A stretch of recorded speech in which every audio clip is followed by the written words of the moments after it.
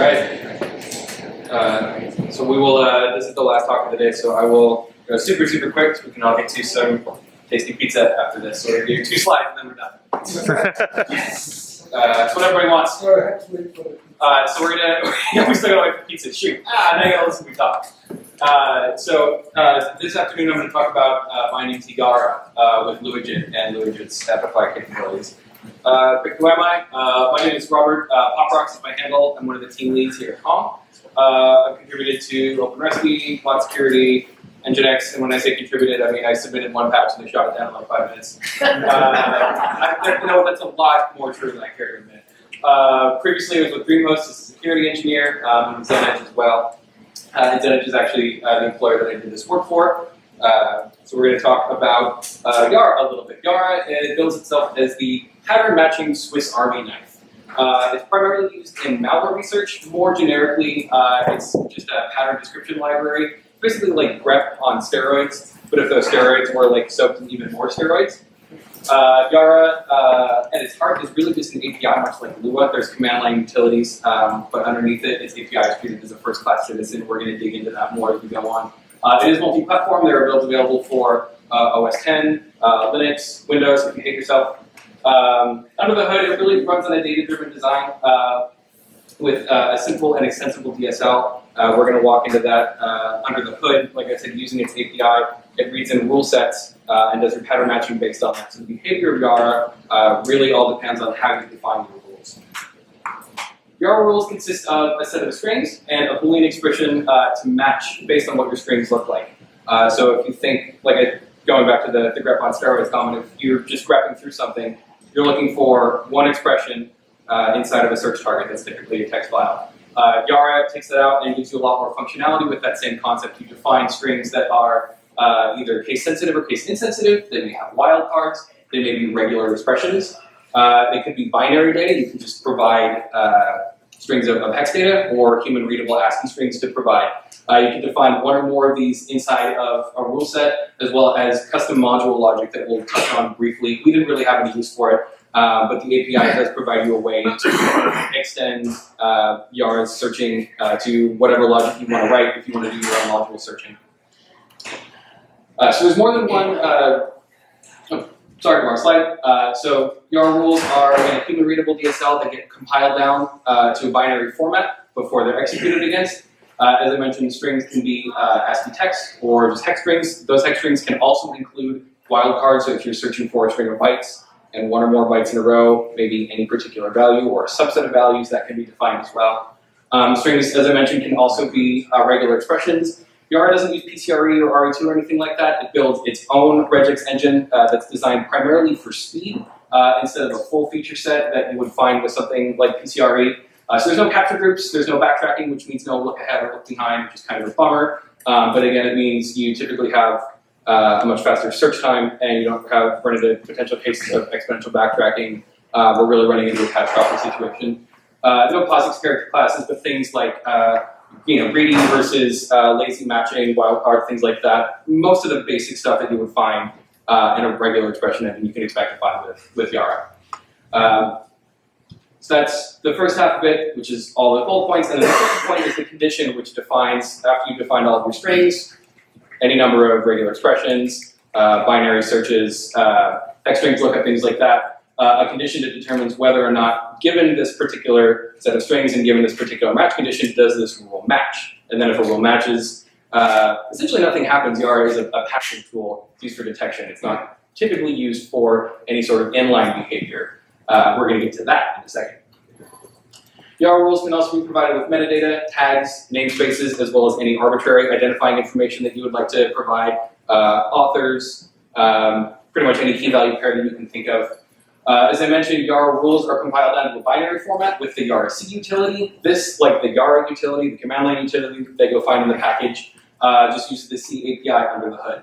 Multiple rule sets can also be compiled down into a single binary rule set. So if you just YARA C, path to file 1, file 2, file 3, everything gets blocked down into a single binary rule set that can then be loaded up by the API. In addition to regular expression, string matching, things like that, there's also some miscellaneous functionality that YARA provides. You can look for any particular file size, looking for more advanced string behaviors like repetition, match count, things like that. There are modules for portable executables and ELF file types, as well as guesses on MIME types like what you would find with the file command utility, byte offset functionality, and rule back reference. So you can write a rule that matches under certain conditions if other rules in your rule sets match it well, and that allows you to provide more of a complex matching facility than what you would find with, again, something like grep or other basic searching utilities. And as I mentioned, there is also a development API, so if you wanted to do something like extend the portable executable searching module or write your own custom logic, that's available for you as well. We didn't really have any use for it. The basic YARA functionality suited our needs, which we're going to get into in a second, but if you're looking to do really, really powerful pattern matching, that extensibility is a huge plus with using YARA. So this is an example rule. I know the screen is kind of tiny, so we're going to walk through this relatively briefly. But again, there's metadata here that I mentioned. There are strings. There's a few different examples. One is a regular expression. I guess I should point out what this rule does. First, this looks for PHP text or PHP characters in what ostensibly purports to be an image file. So if you have something that looks like a ping or a GIF or a JPEG or something like that, but it also contains PHP code trying to get around really junky web servers and things like that, this would be a rule to match something that looks like that.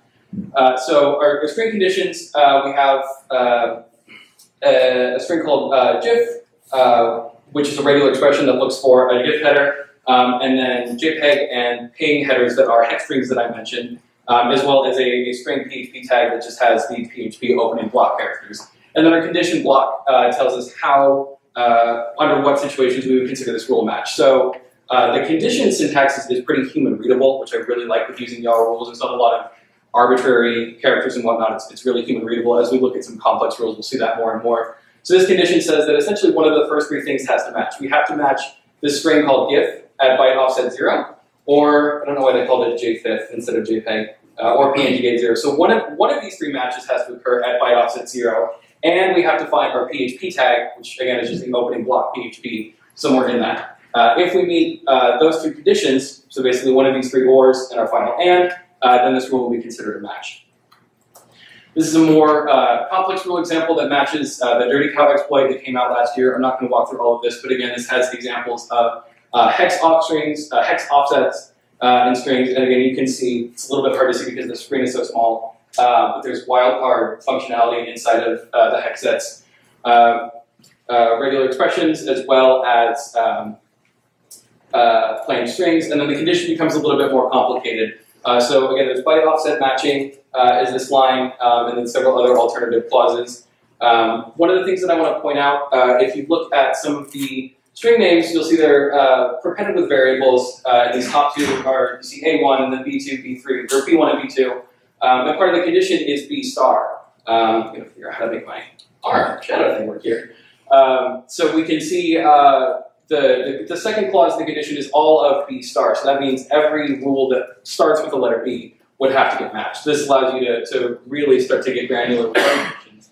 And then the complexity just goes on and on and on and on. There's mention of file size matching here. The conditions get really, really complicated, so have fun trying to wrap your brain around that.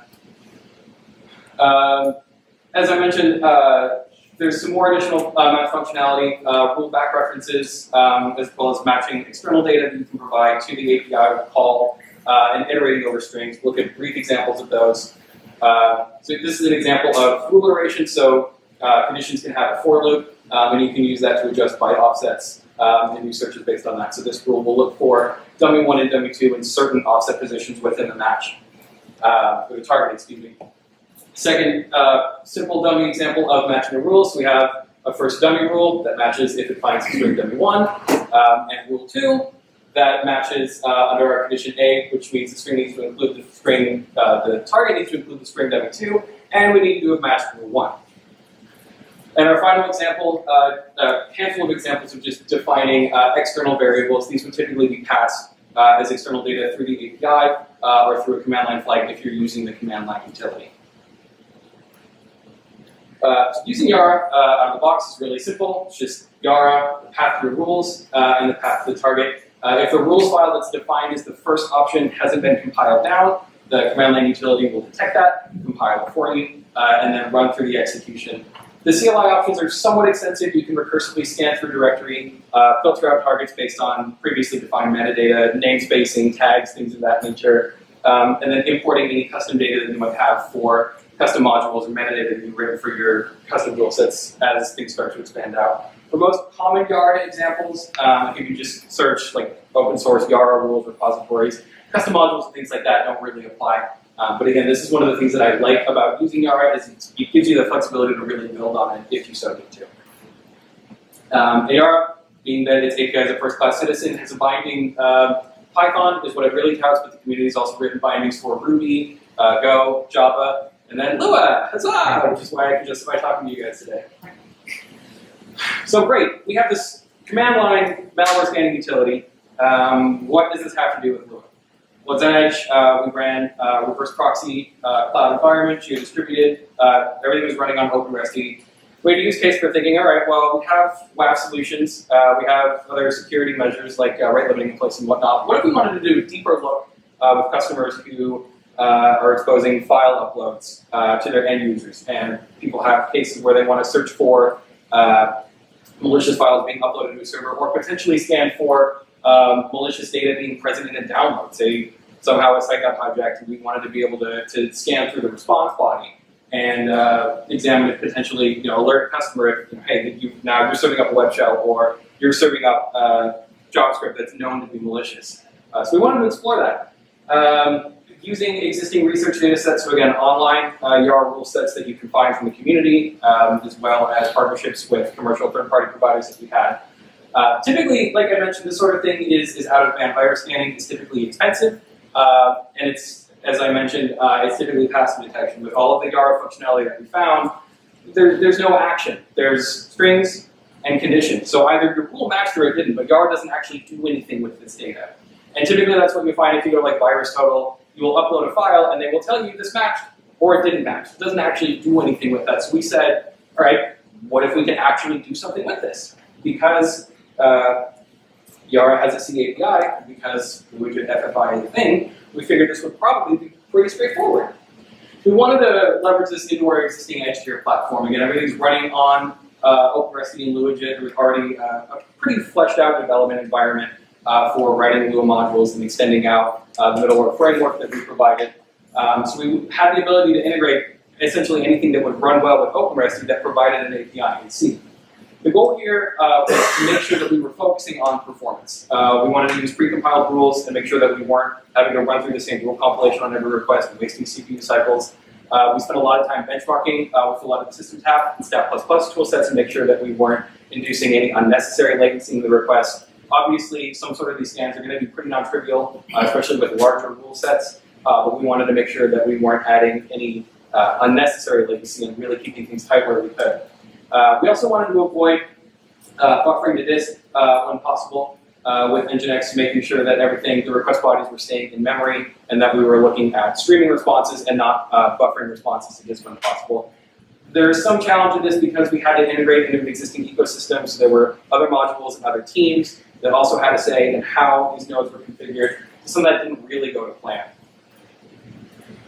One of our goals with writing rules that when we were writing custom rules and not using existing rule sets were basically just to follow community guidelines. So anybody who's done pattern matching knows that regular expressions, even when they're optimized, even when you're pre-compiling and using all sorts of shiny, fancy Nginx.rc or Nginx.re.match optimizations, it's still going to be slow. It's going to be a lot slower than a flat screen search, and byte offsets and hex searches are even faster than that. So when we were looking at writing rules, we wanted to make sure that we followed this as much as possible.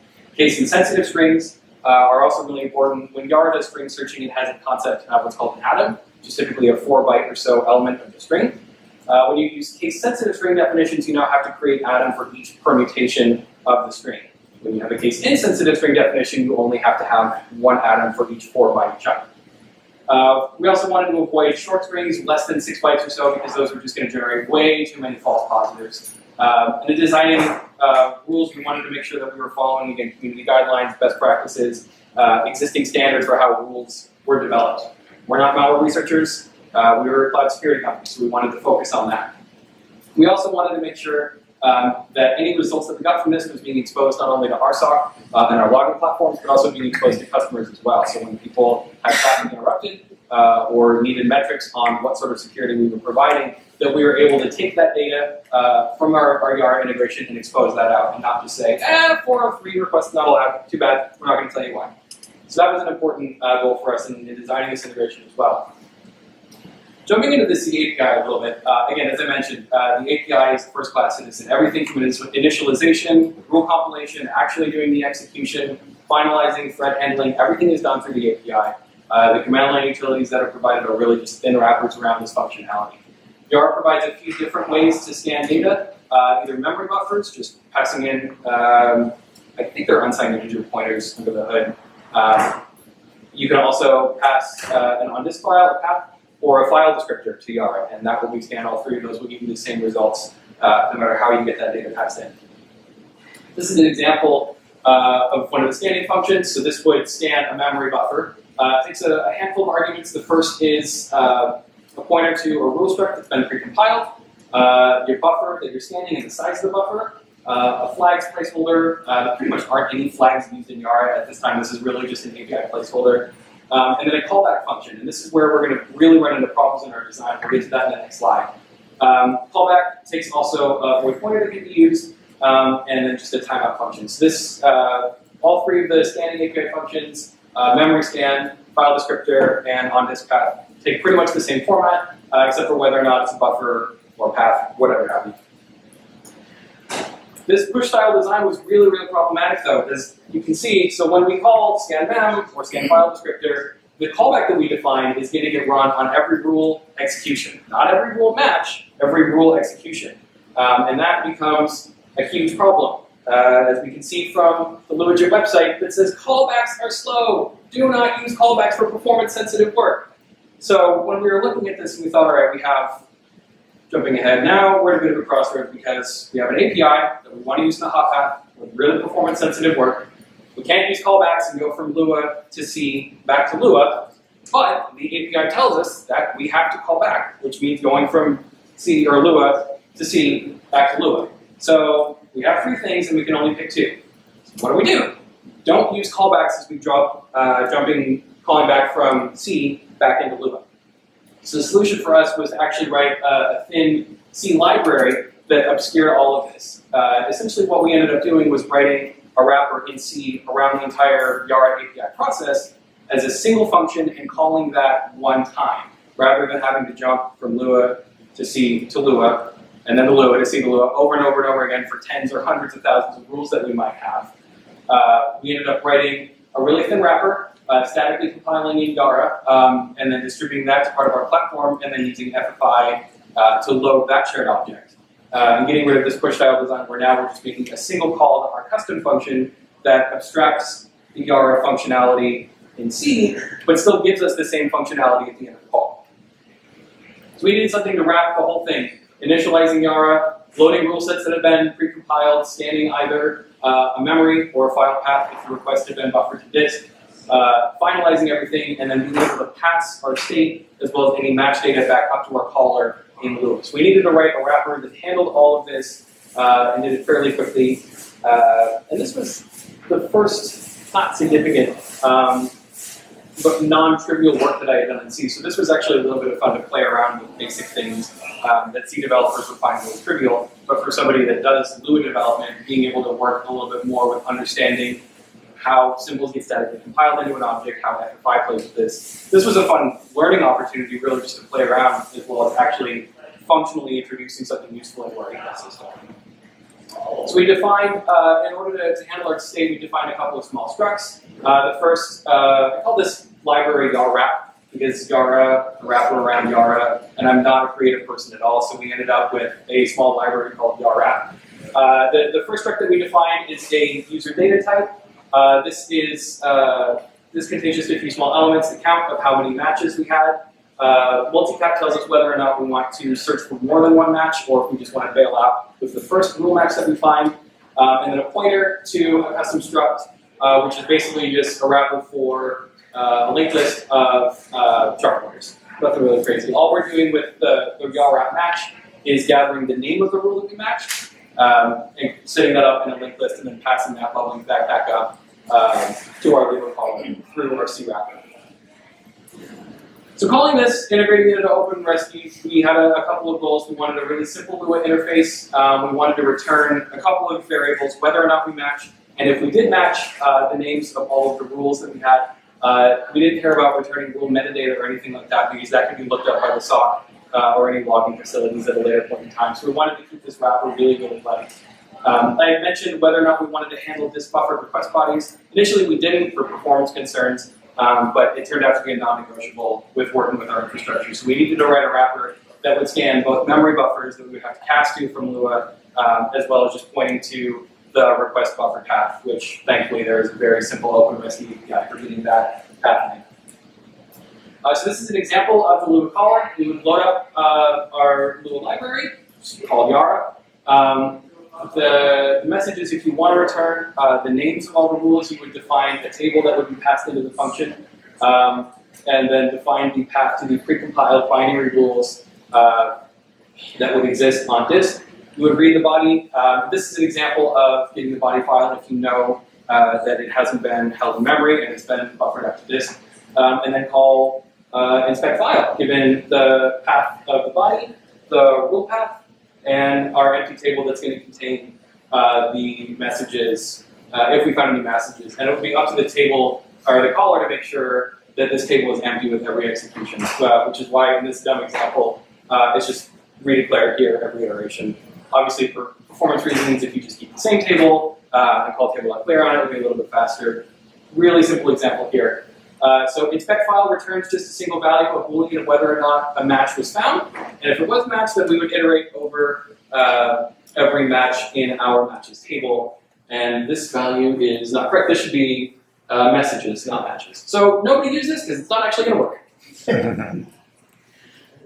So I did this back in February and didn't really pay much attention to it for probably 6 months or so. And then as I was reviewing the code and trying to refresh my memory and everything I did, I realized there was a really lot of amount of work that I would have liked to improve with this. So the next 5 slides are all basically things that I did wrong with this, which I think is probably the best experience that I've gotten out of this, is being able to dive into something in an area where I didn't have a lot of experience with writing C and interacting in a slightly different environment, and then trying to glue that all together with Lua. Being able to come back to that 6 months later has been a really, really valuable experience for me. So I mentioned that we didn't want to return any metadata in our thin wrapper because that could be looked up by our SOC or any logging facilities. Writing a more general purpose library, in hindsight, I think that would have been a lot more valuable. There's also more metadata that we could have returned, like execution timing, that would have been great for profiling. Particularly in a large sort of heterogeneous infrastructure where we're running on multiple cloud providers, multiple different hardware specs. Being able to understand what rules took the longest amount of time would be really useful for SOC admins. Probably the worst design choice that I made while writing this was the linked list in our custom struct that we had was allocated on demand with every match, which meant it had to be freed after every match, which is really, really inefficient. It's a total waste of malloc and free. And that free was currently done in Lua because of the design of the wrapper I wrote, which is probably one of the most embarrassing things I've written. And I don't know why I'm putting it up in public, but hey, now we can all learn from a mistake. So just noting, we have a value that we declare. Essentially, what this code walks through is if we found a match, so if our user data count was greater than 0, which had been incremented by our C wrapper, we consider our match true, and then we need to walk through basically free every part or every match struct that we found. So this is just essentially an exercise in walking through and freeing all the elements of a linked list in Lua. Again, in hindsight, this is a really, really terrible design, and I'm kind of embarrassed that we didn't spend a couple extra hours of playing around and pre-allocating buffer data for this instead of mallocing and freeing on every request. But I mean, how often do you get to call FFI.c.free? I mean, if you do that, you're totally doing something right. Other things that I'd like to do in the future with this would be expanding on some of the feature parity that the CLI tool provides, being able to filter requests based on tags or metadata, exporting or importing external variables. None of that's available in our wrapper. Again, we wrote the thinnest wrapper that we could just for performance on a use case that was we only care about a binary state and some very, very limited metadata. For a full-fledged wrapper that would be open source, I'd like to be able to expand this out in the future. There's other CLI features like a fast mode, which again will try to short circuit some of the matching logic inside of the YARA guts. We never really did any experiments with this to see if it made any performance difference. We never bothered turning it on, but exposing this would be really, really nice. This is an example of some of the features that we don't have. So doing a match, if you call YARA-T, it will only search for rules that have that particular tag. In this case, it's a tag called Packer. In this case, -D defines just arbitrary variables that you can pass into the API calls. So not having this in, I think, limits our wrapper. But again, at the time that we wrote it, it was a trade-off between performance and flexibility. Circling back to this, I think it would be a lot of fun to not only refactor the design, but really expand out of functionality as well. The other few things that I'd like to do is add a wrapper to scan a file descriptor. Currently, I don't think that would be much use in OpenResty until Dominator actually finally gets that 3-year-old PR in and we have file descriptors in OpenResty. The other thing that I would like to add out would be wrappers and bindings for rule compilation. In our design, rules will be precompiled at some other point in your deployment pipeline and then shipped out to the node. Again, largely because we didn't need to provide a Lua interface to actually compile those through a binding. We didn't do that, but as part of fully fleshing out a lib, that's something that I think I would like to see in the future.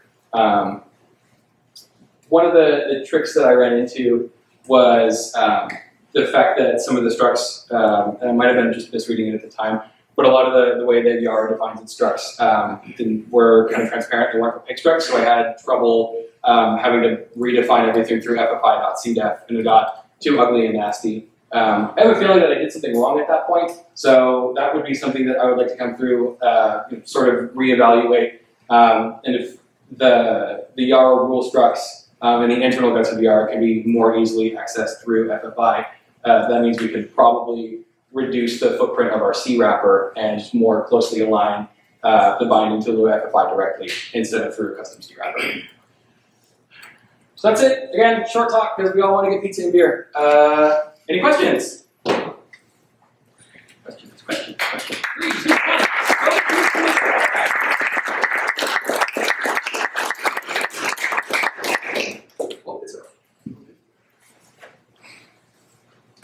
All right, questions. Who's ready? Alicia? Yeah? Yes. Yeah? We have pizza, beer, sodas. Go for it. Salad. Pizza and beer.